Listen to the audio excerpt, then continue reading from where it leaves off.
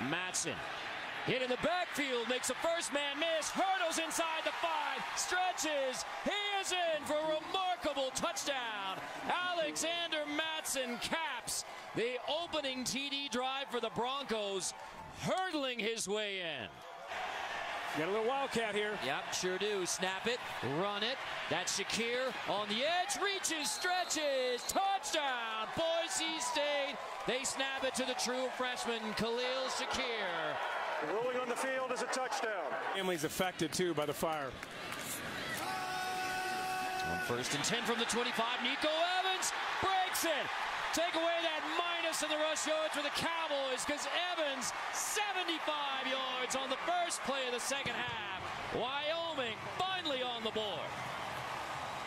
It's the cutback here. There's going to be a lane to this backside. You're going to see him come up, stutter, and then cut back.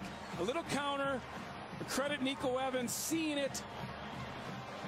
There's a little stutter, good vision, and then he has the ability and the speed. He lost weight this offseason to get faster. The coaches told him in the offseason, look, if you want to be our every down back, you got to get stronger and you got to get faster. He got stronger, but he lost weight to add speed. You could see it on that play right there.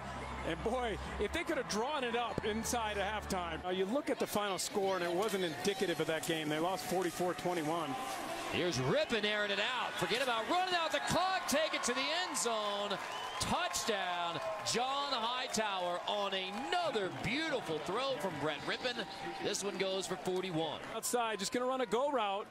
And when you can hit your receiver in stride, watch Brett Rypien, looks him off, goes the other way, finds the right receiver, sees where the safety is in the middle, and just perfect in stride, doesn't break at all, easy catch.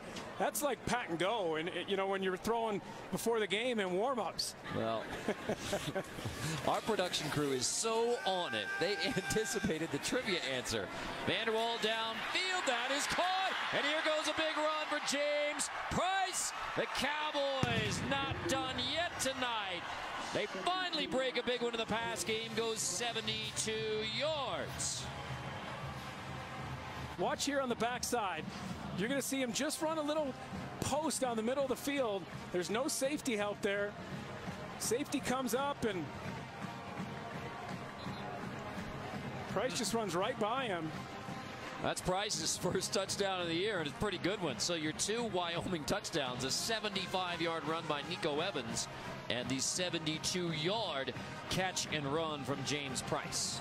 What they're able to do there with Tyler Vanderbilt was roll him out, play action, roll him out. He's better when he rolls out like that.